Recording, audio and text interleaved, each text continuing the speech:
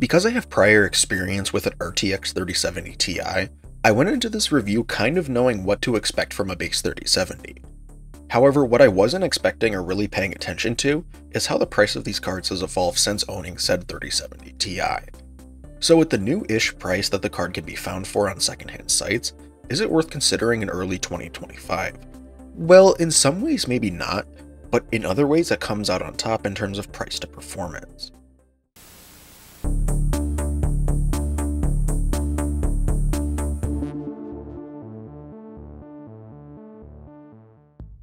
I'd like to start off this video with the fact that I actually want to show you footage of the card so you can see different ports and connectors for yourself.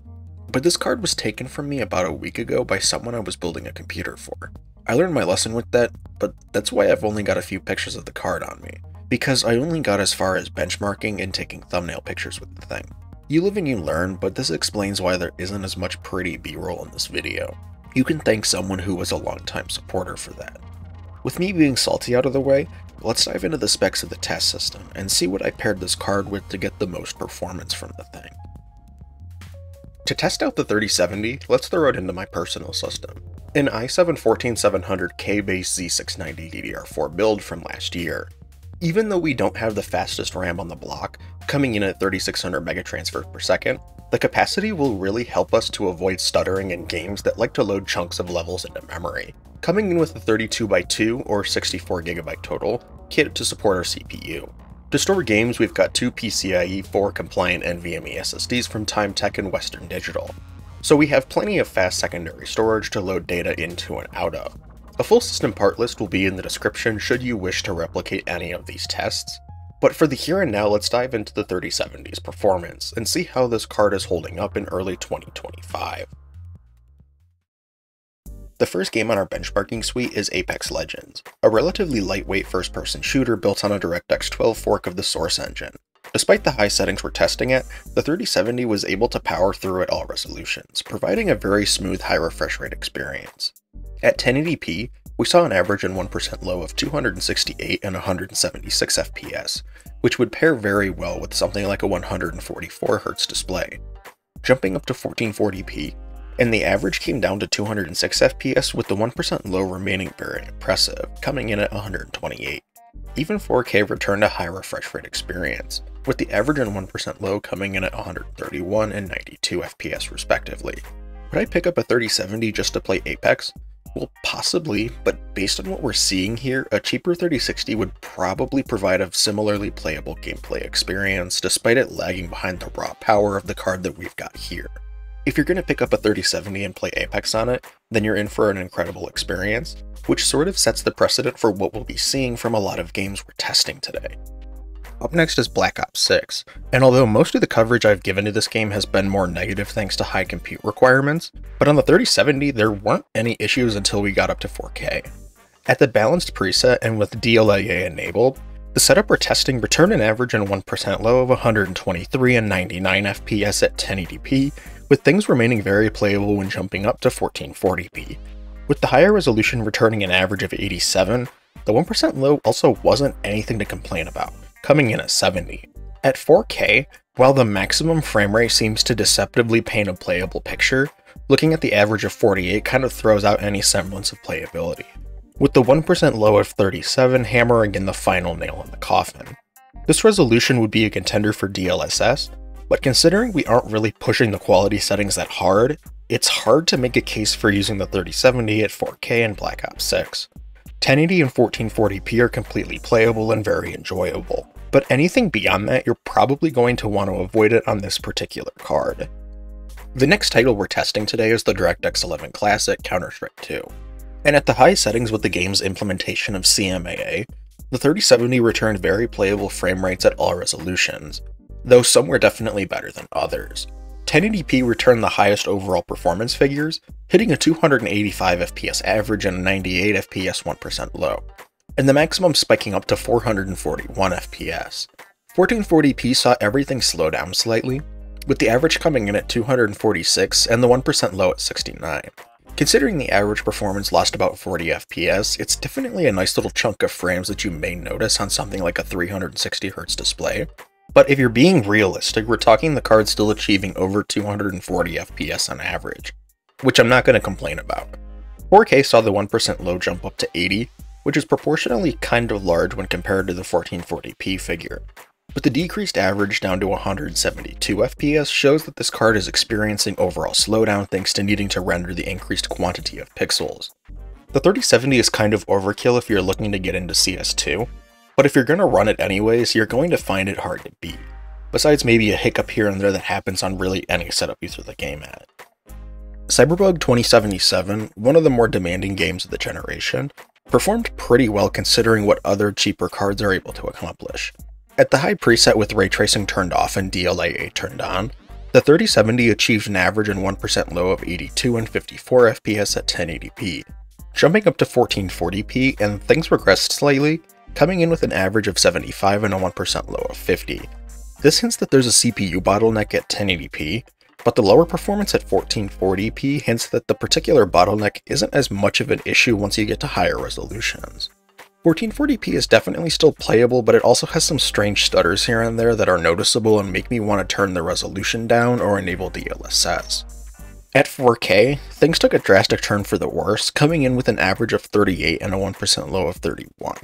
I'd probably stick to 1080p with the 3070 if I wanted to play through Cyberpunk, but you could also realistically turn down the settings a lot if you wanted to play at 1440p or 4K. Thankfully it's up to you since this is the PC platform, but overall the 3070 seems to perform well, even though I'm finding out that this game is much more CPU dominant. Up next is a new game in our test suite. What used to be called Delta Force Hawk Ops is now just called Delta Force, and this DirectX 12 Unreal Engine 5 based game actually kind of bucks the UE5 trend that we've seen this generation, with games that look blurry and run poorly. The 3070 was able to play this game very well at the Ultra preset with temporal anti-aliasing, so the game looked very clear and had some high quality texture and effects work. At 1080p, the system returned an average and 1% low of 165 and 82 FPS respectively, with performance only falling to an average and 1% low of 118 and 76 FPS at 1440p.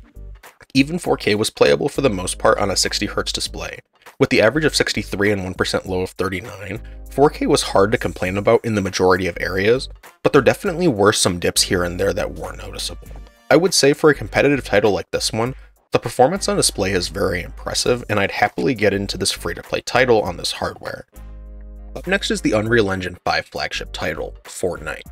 And at the Ultra preset with ray tracing turned off and temporal anti-aliasing also enabled, the 3070 returned a very impressive average and 1% low of 156 and 79 FPS respectively at 1080p, even jumping up to 1440p, and the average only jumped down to 101 FPS. Granted, the 1% low did fall down to 53, but by and large it was still very playable at this resolution. And finally at 4K things were still playable but definitely not optimal, coming in with an average and 1% low of 57 and 41 FPS respectively.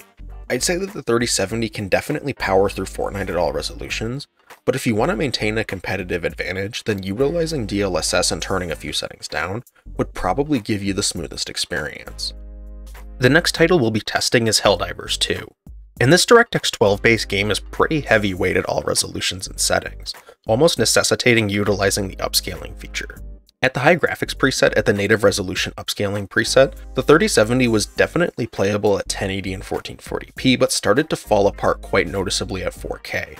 Achieving an average and 1% low of 99 and 60 nice FPS respectively at the lowest resolution we tested, I'd say that the game is definitely playable, but there are some performance issues that arise when a large number of enemies either explode or ragdoll on screen. Jumping up to 1440p, and the 3070 returned an average of 76 and a 1% low of 65, once again remaining very playable but also retaining some of the issues with large groups of enemies. 4K saw the worst performance, with the average and 1% low coming in at 47 and 42 FPS. This rather tight grouping indicates that performance was pretty consistent at this resolution, but it's also below where I'd really want to play at if I were playing through this game. I'd probably stick to 1080 or 1440p if I wanted to play through Helldivers on this hardware, but utilizing the upscaling feature is also an option, if you wanted to maintain a native HUD on a 4K display. I would probably turn some settings down as well if you wanted to play this game on the 3070, but considering what we saw, I'd definitely say that things look passable, though maybe not optimal at higher resolutions. The next game is a very impressive Vulkan-based classic, Red Dead Redemption 2.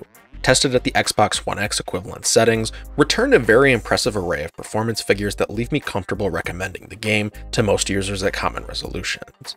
At 1080p, the card returned an average and 1% low of 146 and 111 FPS respectively, which is high refresh rate playable and also just feels incredible to play on a high refresh rate monitor.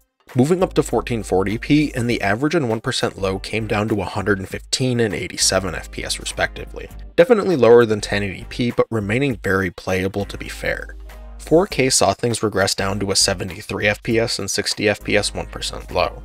Once again remaining very playable, though maybe pushing dangerously close to that mark in some instances. I'd say that the 3070 can safely play this game at all resolutions if you're smart with your settings, and despite it being one of the best looking games still all these years after release, it also performs incredibly well on modern-ish hardware as well. The final game in our test suite today is another new title, and that's Rust. This DirectX 11 based title admittedly isn't a looker, but this hardcore Minecraft-esque game can be challenging to run in some areas thanks to just how the game environment is laid out. At the high graphics preset and with DLSS disabled, we saw 1080p return a playable average of 138 FPS, but the 1% low came in kind of low from what I remember occurring during gameplay, coming in at 49 at this resolution. Even 1440p and 4K saw the 1% lows look kind of out of place, but I'm still including them for the sake of transparency. Jumping up to 1440p, and the average and 1% low came in at 113 and 48 FPS, still being very playable. 4K saw some weirdness on the 1% lows, with those coming in at 57 FPS, which is higher than any other resolution tested. The average was depressed, only coming in at 80, but the maximum hung closer to what 1440p achieved. This game performed weirdly when looking at things retrospectively, but in the heat of the moment, I didn't notice any dips besides when I died or spawned into the game world. Is the 3070, based on how we've seen the card perform, worth checking out in early 2025? Well, that's probably going to be more subjective, but considering you can find these cards for around $300 used, the only comparable cards available at that price point new and are worth considering are the RX 6700 XT and maybe the RX 7600 or RTX 4060. This card kicks the pants off of 4060 thanks to the much beefier memory interface and overall higher power targets, and it also performs a solid tier above where the 6700 XT comes in at, with that card actually matching the 3060 Ti more closely if you're talking strictly raw rasterization performance.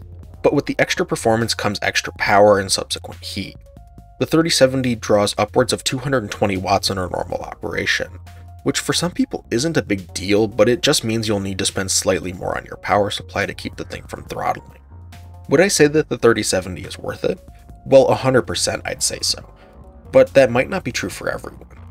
What I might need might not be what you need, but I'd be willing to bet that a 3060 12GB would be more than enough graphics card for most users, with the 3070 really only being for the really budget ballers that have more to spend. Keep an eye out for the 3070 though, you might not know when a great deal will bite.